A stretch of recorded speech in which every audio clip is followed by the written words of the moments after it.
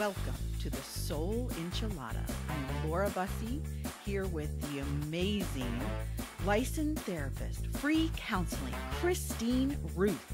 This is episode 31. Oh my goodness.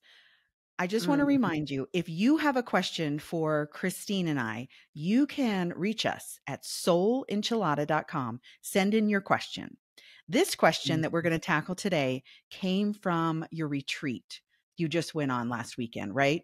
Yeah, Laura, I just got back from Minneapolis, Minnesota, where I was helping to be a speaker, a educator at a Mom's Hope retreat, which is a specific retreat for mothers who've lost their children. And yeah, I've just been holding these women in my heart. It was specifically for women, and Sandy Perkins and Julie Samuelson, who orchestrate this every year free of charge, invited me in, and I'm just so touched. And I had a woman come up to me after the retreat, and she asked a question, and I really have been sitting with it. And I thought, this would be such a great question for our podcast. Because I think even though it was coming from a mom who had recently lost a child, I think it's a question that we all might ask, whether we're going through a season of loss, a season of change, whether we find out our partner just had an affair, whether we go through a huge move, whether we lose a job, whether our marriage falls apart for whatever reason. We ask questions like this. And here was the question. She said, I just don't know what my purpose is. How do I find my purpose now that my soul has been shattered? How do I go on after losing a child? And her question just stopped me in my tracks, because really that's what it is. How do we, when our souls get shattered? I mean, first of all, I can't imagine that kind of shattering. I can't imagine that kind of shattering, like what you've gone through, Laura, what she's going through, what these 20 moms are going through that were at this retreat. But how do we rebuild? How do we find meaning? How do we move forward when our souls have been shattered? And I thought, what a way to start a podcast today. Yeah, starting in tears. Oh, wow. I know. My soul has been shattered after losing my son, Evan, in 2021. He was 23 years old, and we thought he was doing great. And then my soul was shattered. I describe it as the tsunami that hit our family. I describe it as the earthquake that separated my life with Evan on earth, and then this huge chasm that I must walk through to get to the other side, which is life with Evan in heaven. So, this question hits me. I'm even afraid to say it, but I feel like my purpose is coming out of this question. So, wow. Okay. Yeah. Oh. Yeah. Laura, I'm just, as you're collecting yourself, I just wanted to tell our listeners, I thought it was really amazing that I had just been at this retreat. I was just thinking about it, and a friend of mine, Anjali, sent me, and many of you probably listened to it, the transcript from Ezra Klein's interview with Jean Twenge. Jean is really concerned about how the suicide rates and mental health issues among teens have been climbing. And in the Ezra Klein podcast, and this comes out of the New York Times, I just want to share these statistics. And then Laura, I want to hear more from you, but I'm going to give you a moment here. But Jean Twenge explains that between 2011 and 2021, the number of teens and young adults in clinical depression more than doubled. Between 2007 and 2019, the suicide rate for those in their early 20s rose by 41%. And the suicide rate for 10 to 14-year-olds, tripled, and it nearly quadrupled for girls.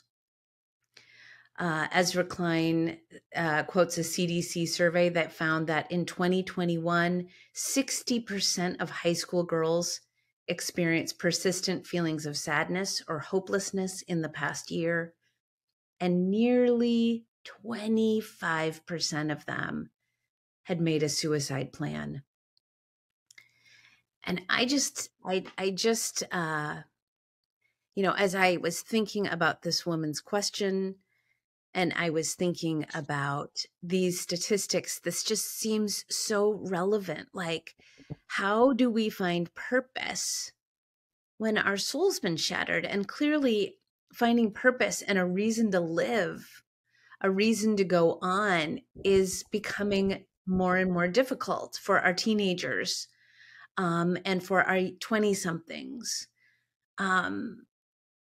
And it's just so relevant, not only for these mothers that have lost our children, but in my mind, all of us are impacted by this question. Yeah. What do you think, Laura? It's so true. I mean, I can't tell you the number of times that I've shown up in a public setting and someone has come up to me and said, my child, my daughter, my son is struggling with mental health. It seems to be everywhere. May is actually Mental Health Month. And so I'm getting so many things in my inbox right now and have this whole entire month.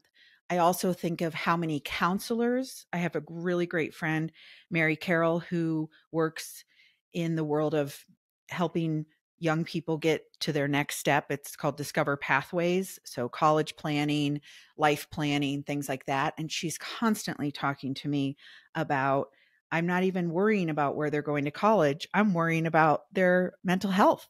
And she does so much counseling with parents and with loved ones who are so concerned. So I'm glad that you brought all of these statistics to the table. They're horrific statistics. And I did listen to that Ezra Klein podcast before this, and it broke my heart.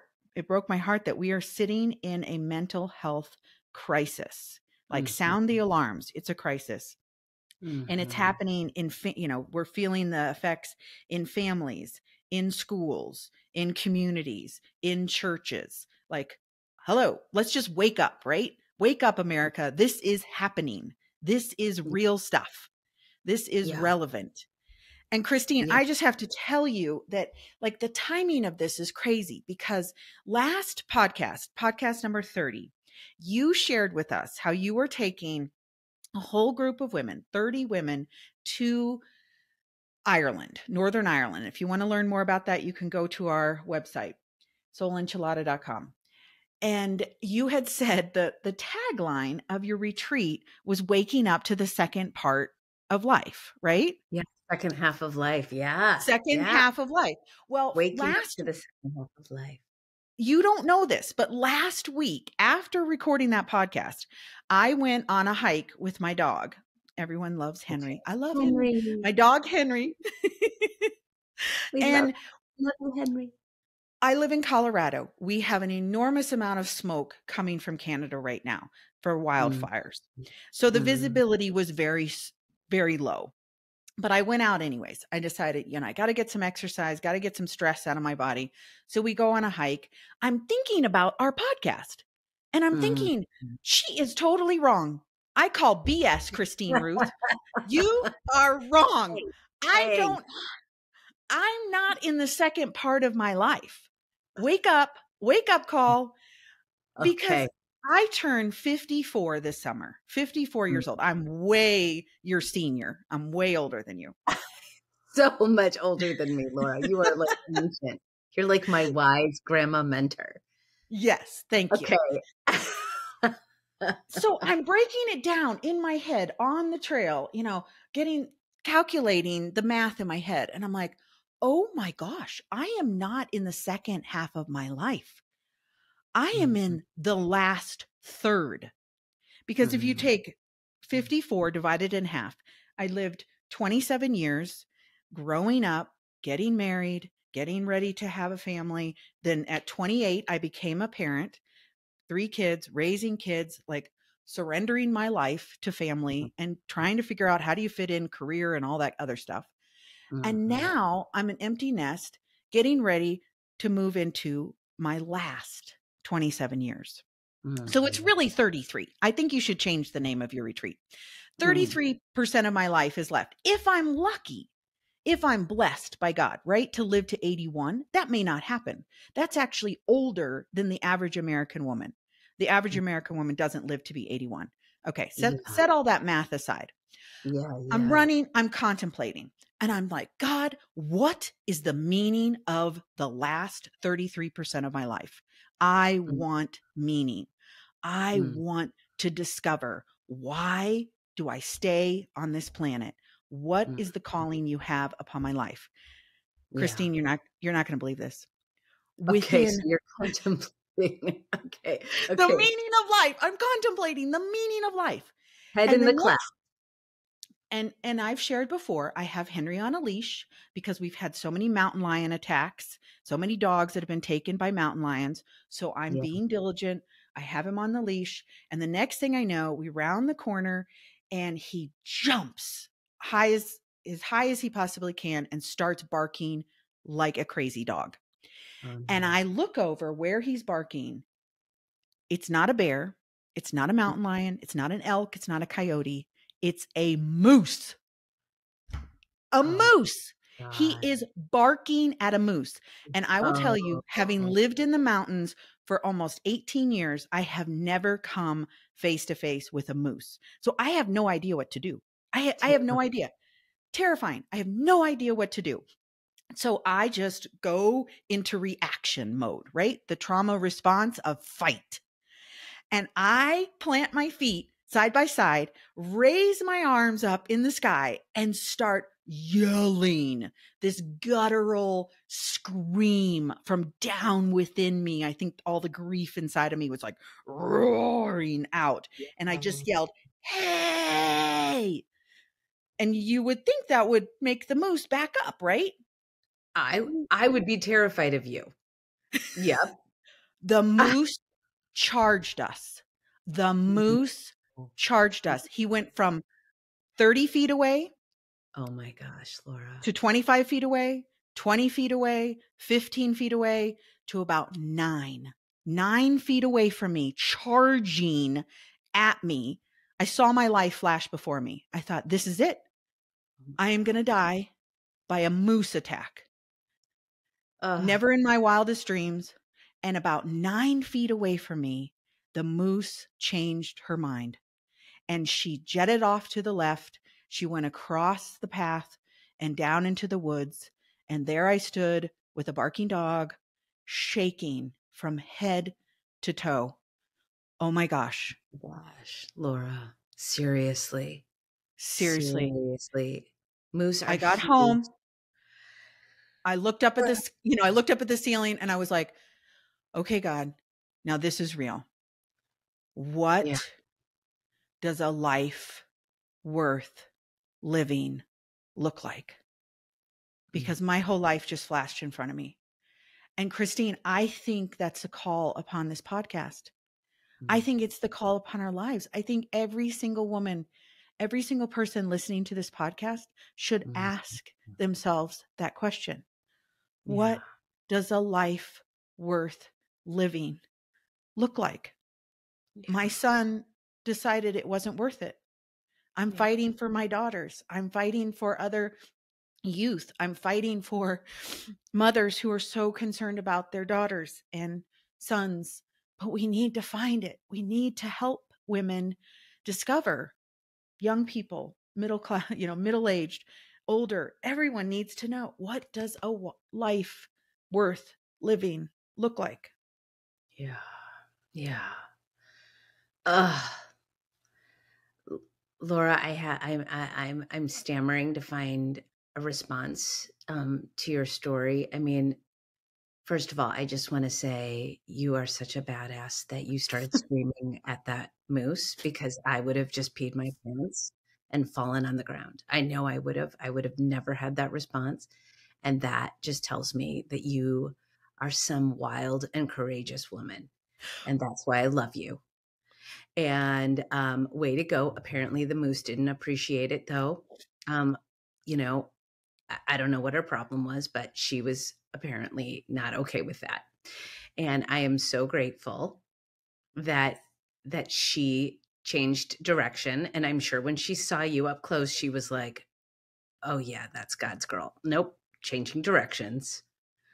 Um, like that's not okay. Because as you know, I mean, I was a guide in Montana, and we talked a lot about moose and how you never approach them, and how they're very dangerous, and they can be very aggressive, and they will trample you in a heartbeat. They will not only dodge you and trample you. So I am glad you're alive. Can I just say that was real? That's like a real near death kind of experience. And so I'm so grateful that you're not impaled today. And we are having a 31st episode, because I had no idea. That's crazy. Yeah, it's crazy. And And oh just yeah. so you know, I put it out to my neighbors to like, beware, there's a vicious moose out there. And I have a retired CU professor who lives close by, who's an environmentalist. And he was like, you did everything wrong. Just so you know, if you encounter a moose in the wilderness, you do not yell. You back up quietly. You pretend you're not there. And so do not do what I did, ladies. Do not do what I did. Thanks be to God, I am alive, but do not do what I did.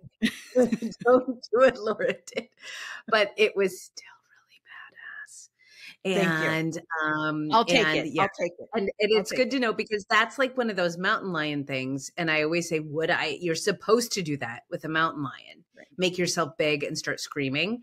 And I always say I would never have the power to do that. And secondly, I just want to say I'm so touched by your story, in terms of how it landed for you, in terms of reconnecting you with your purpose, and reconnecting you with this notion, this reality that you have 33% of your life left, maybe, right? Same for me. And that part of the reason we're doing this podcast is because both of us have been impacted by depression, by suicidal thoughts, by my mom's mental health journey I've talked about, and suicidality, and that it's just such a passion for both of us, that we need to find a reason to live beyond the roles that we inhabit as women. That we might be an amazing wife. We might be an incredible mother. We might be an incredible caregiver to our loved ones. We might be an amazing power shark at work. And whatever roles we inhabit as women, beautiful, amazing. And we have to find our why, right? Simon Sinek talks about the power of why. And that if we don't have clarity about our power of why, we are all going to face major tests, moments of darkness. We are all going to have dark nights of the soul, where we're going to be sitting in the soup of what makes my life worth living. And a shout out to moms who sit in grief and say, I don't know if I can find a reason to live after this. I don't know how I would do it. And we don't have to, there's no easy solutions. But what I'm struck by, is how we have to revisit that sense of purpose. We have to revisit our reason for being over and over in every season of our lives and go, why am I here? And what does make my life worth living? I love the way you're phrasing that question. How do we make a life worth living? Mhm. How do we do that, Laura? Well, it just dawned on me that a lot of women that I admire and respect are living out a purpose that is connected to their deepest grief, which I'm Mm, sure I could say I would never choose this path. I would never pray to mm, God and ask him, hey, give me this really hard thing so that I can shine a light or be a voice or put an arm mm, around other women. But that's often how it works. I mean, Kay Warren has been an incredible mentor and beautiful woman of faith that I can try to emulate, because she lost her mm, son to suicide many years ahead of me. And there's comfort. We would never want to be in that tribe together, obviously, but I can look to her and she gives me hope. I think of women who have endured the dark night of the soul of divorce, and they're the best people to walk alongside a woman who's newly divorced. Or I think mhm, about a friend who is walking through breast cancer, and all of these other women who are survivors of breast cancer are surrounding her with support. And now they're finding their purpose in in that tribe, in that mm, circle. They're finding connection and they're finding community and they're sharing their story. And that makes a beautiful why. I have a yeah, friend who kept she had several abortions as a young woman, and she kept them in the dark, and she kept her voice silent. And then mm, she's just had the courage recently to share her journey with her family, and now she's sharing it with her friends, and she's getting some type of a counseling license so she can help other women who are grieving after abortion.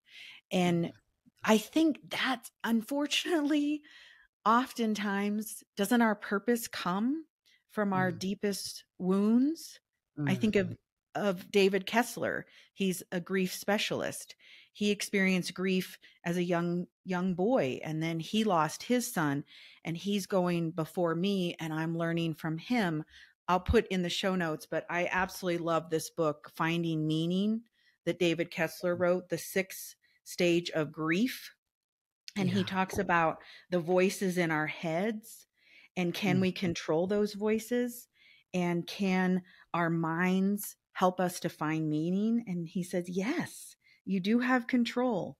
Your thoughts create meaning, and meaning guides the story in your mind and the story you tell yourself, as well as the story you tell others. I'm healing versus I'm stuck. I will yeah, never live again versus I will live a life to honor my loved one. And that's what I've chosen to do. I want to live a life that honors my son. And one of the funny things about Evan is he always said, Mom, I've given you enough stories to write at least 10 books, because I have a I have a notebook and I would write down all the Evans stories. I'm like, I can't believe you survived that truck accident. You survived the bike accident. You survived, and there was always ways in which God was intervening and things were turning around for him. And I just said, Evan, you are living this incredible epic life. And he said, Mom, I've given you enough stories for 10 books. And I said, that's enough. 10 books. If I can write 10 books, then we're good. yeah, Yeah. yeah. Oh, I love that. I love that. And I love that you brought up that David Kessler book too, because as I was preparing for the retreat, I was thinking about that book. I had read it a while ago, and I just love some of the mantras in there. Like one of the things David Kessler says is pain is inevitable, but suffering is optional. And just speaking to that thing that you just said, that life is painful. I mean, there's no way, if we love anyone, we will feel pain. And the more we love, the more pain we feel, right? And that's what every mother knows that she holds in her heart, like, this kind of fragility of life and the terror of holding anything you love, but the suffering comes by the story we tell ourselves about the pain. The suffering comes by the story we tell ourselves about who we are. And it's so important to be conscious of what stories we're telling ourselves about whether our life has meaning or not, and how we're thinking about this chapter of our life, whatever chapter you happen to be. I always invite women to divide their lives into chapters and to give each chapter a title. And I invite them to say, think about the fact that we are the protagonist in our own story, and God doesn't write bad stories. God never writes bad stories. And so God's writing a story through you. And, pain is inevitable, but you get to decide how the story ends or the meaning you make of that story. You don't get to decide what happens to you, what circumstances you face, what situations you struggle with, but you do get to decide, you have some input in the meaning of your story. And I love Mary Oliver's quote from her poem. She says, "Doesn't everything die at last and too soon? Tell me, what is it you plan to do with your one wild and precious life?" I go back to that Mary Oliver poem all the time, and David Kessler writes in his chapter 5 on the decision. He says, each of us has a decision to make about how to heal from a loss. And we have to understand that not making a decision is a decision. Healing from our losses doesn't allow for neutrality. It's active. It's not passive. Each of us must decide whether or not we want to live again.